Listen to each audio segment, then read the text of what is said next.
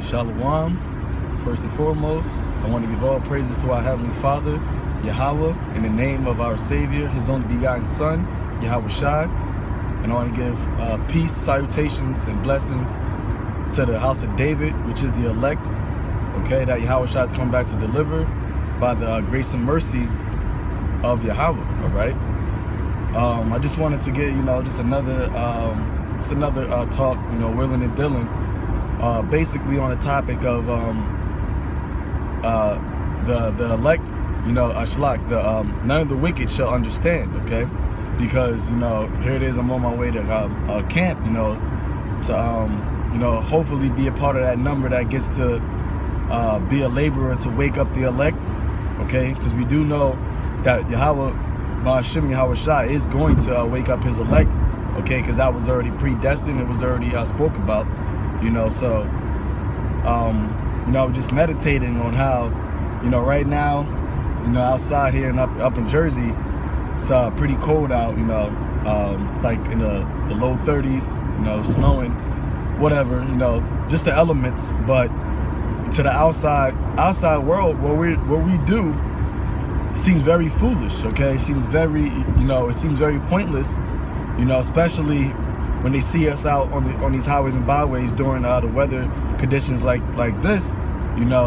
They look at us as wasting our time, okay? But the scriptures tells us, that be not weary in well doing, all right? And it also tells us that our labor is not in vain, okay? If we endure to the end, all right?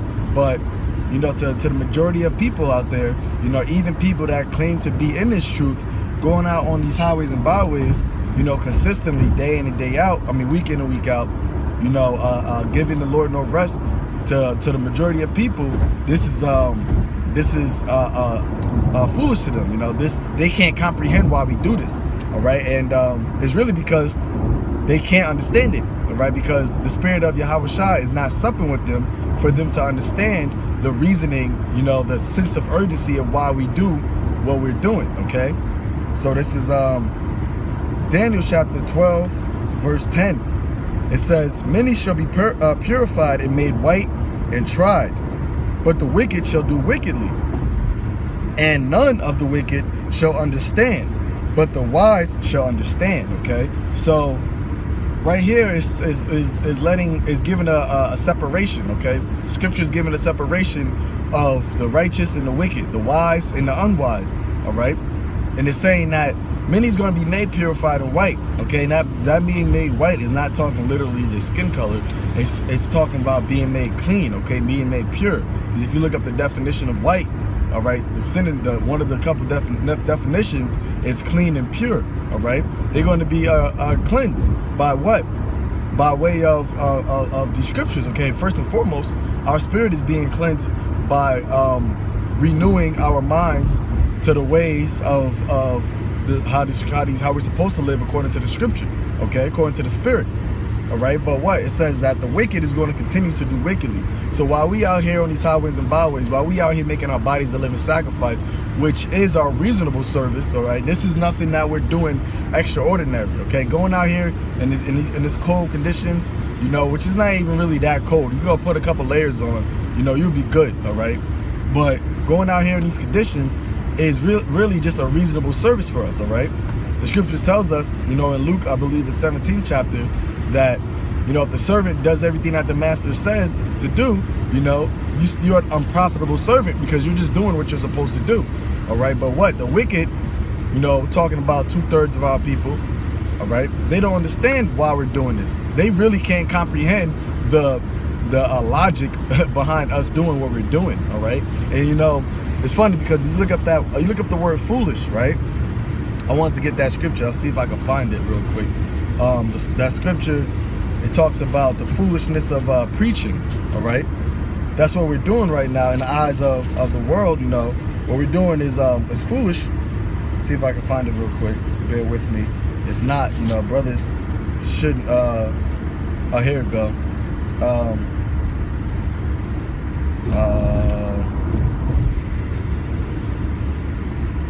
Salakia.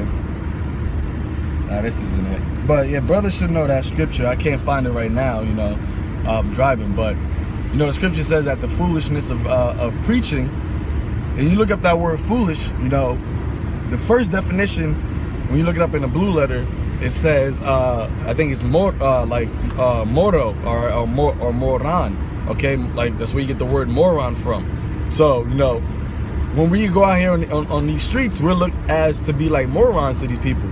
Like, we looked as to be like something that we're not fully, you know, there, and you know, mentally. You know, that's how these people look at us. Because why else, you know, speaking as a fool, they would say, you know, why else would they go out there on these in this code and teach? You know, they got to be something really mentally wrong with them. Okay, but what? You know, if you go deeper into that word, it goes to mysterion, okay, which you get the word mystery from. And really, that's what this is, man. You know, us going out there on these highways and byways, it's a mystery, all right? It's a mystery to this world. So therefore, to them, it's foolish, okay? Because like how the scripture says in Corinthians, the 2 Corinthians, I think it's 1 Corinthians, the 2nd chapter. No, so like 2 Corinthians, the 2nd chapter. It says that the spiritual things are foolishness to the natural man. All right, so it's a mystery. What we're doing is a mystery to the majority of people, okay, because they can't understand, you know, because they're wicked. All right, the Lord deprived them of that wisdom. He deprived them of His wisdom. Okay, He deprived them of the knowledge of Himself.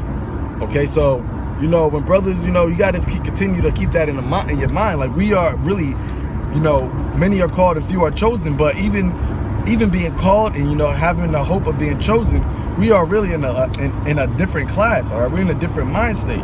All right, that's why even Yahweh said it Himself, my thoughts are not your thoughts, my ways are not your ways. So even when people, you know, on a carnal level tries to you know, get reason on why the Lord does certain things, you know, to them it doesn't make sense. To them it's foolishness. Or why would the Lord create a whole nation that He hates, talking about Esau? All right, or why would the Lord, if He loves us, you know, speaking as Jacob, you know, these unwise Israelites, if He loves us, why would He put us in captivity? All right, you even have an account of Jacob saying that in Malachi, you know, the 1st chapter. Oh, I have loved Jacob and hated Esau. He says, wherein hast thou loved us? All right, that's what, you know, these Israelites say out here. Oh, how does the Heavenly Father, the Creator of all, love us when we're in these worst conditions? Okay, but once you get the mysteries, okay, once you get the mysterion of the Lord of the Scriptures, then you understand how He loves us. Okay, you understand why we're in these situations. All right, but only the elect, the one that has Sophia, all right, wisdom, is going to understand that. But the wicked shall not understand. Okay, the wicked is never going to understand it. All right, so that's why, you know, to get this next precept, that's why, you know, in the book of Revelations, you know, he breaks it down, you know, very easily, man. It's Revelations 11 verse Revelations 21 verse 11. It says, he that is unjust, let him be unjust still. Okay, so the ones who are wicked, you know, they're not going to get it. All right, that's why, you know, Paul said, if our gospel be hid, it be hid to them that are lost. You look up that word lost, it means rendered useless. Okay, destroyed. So if our gospel be hid, it's going to be hid to the ones who are preordained to be destroyed. You know, so that's why we always give salutations to the elect, because we only the elect is going to get that peace. Only the elect is going to get that mercy and grace from the Lord. Okay, and that's why we hope to be the elect. You know, it's not just about being an Israelite. You know, Israel's a innumerable multitude, but all of Israel's not going to be saved. All right, only the elect is going to be saved. That's why we endure, as Paul said. That's why we endure for the elect's sake, because only the elect is going to be saved. But what? He that is unjust, he that is not righteous, you know, let him be unjust still. Let him go about his way and continue to be wicked, because he's going to be destroyed. Okay, that's why the Lord told Ezra, you know, concern yourselves not with them that perish, but inquire about how the righteous shall be saved. Okay, and that's what we got to remember. You know, we sometimes get caught up in, you know, condemning, you know, which we do, which we are sent to do, you know, condemning the 2/3. But, you know, this gospel is for the elect, okay? So we really are concerned about waking up the elect. We're more concerned about waking up the elect than condemning 2/3, all right, and then condemning these heathens. And they're going to get condemned regardless, all right? They're already condemned. Yahweh Shai said it. He that believeth on me shall have everlasting life, but he that believeth not on me is already condemned. They've been preordained to be condemned from the foundation of the earth, all right? So it says, he which is filthy, let him be filthy still, okay? And what is being filthy? Not talking about, you know, actual dirty person with dirt on them, all right? It's talking about being filthy spiritually, because Yahweh Shai told us that we have been washed by the word, okay? We have been baptized by the fire, which fire is the ultimate cleaning agent, which is the fire is talking about the Holy Spirit. So we're, you know, the elect, Lord willing, you know, myself and, you know, the sincere Akim out there that are striving for the truth until death. Lord willing, we're part of that elect number, okay, the elect saints, the church of God. You know, we are cleansed, we are clean in the eyes of the Heavenly Father by the sacrifice of Yahweh Shai HaMashiach, okay? But the ones who are not under that fold, under that grace and mercy, they're filthy, okay? So this right here is plain, it's explicitly letting you know, if those people are filthy, let them be filthy still, okay? They're going to get their cleansing in the second death, okay? They're going to get their cleansing, you know, by the way of them thermonuclear fires, all right? It says, and he that is righteous, let him be righteous still, and he that is holy, let him be holy still. So the ones who are continuing and striving and being hot for Yahweh Bashim Yahweh Shai, those are the ones who you commend. Those are the ones who you keep exhorting. Those are the ones you want to continue to feed, those sheep, all right? You want to continue to feed those ones who you see that has the zeal of God, which is also according to knowledge, okay? Those are the ones who you want to, pick up, those are the ones who you want to reprove unto repentance, all right? Because you understand that, those men have that spirit of Yahweh Bashim Yahweh Shai on them, so let those men be righteous still, okay? But the wicked is not going to stand it, man, all right? The wicked is just going to look at us doing what we're doing as just being foolish, all right? Until that time comes where, the Lord is going to take that veil off their eyes, but at that point it's going to be too late, where they're going to see that a prophet has been among them, okay? So, this is just, a quick Wheelin and Dealin, all right? Just exhorting the brothers to not get tripped up about how, these 2/3 out here don't understand it, okay? The Lord has his elect already predestined, man. It's just our job is to continue to labor to bring in, more fruit, okay? Meat for repentance, okay? So, with that, hopefully it's edifying to the elect. All praises, honor, and glory to Yahweh, Ba'ashim, Yahweh Shai, and Shalom.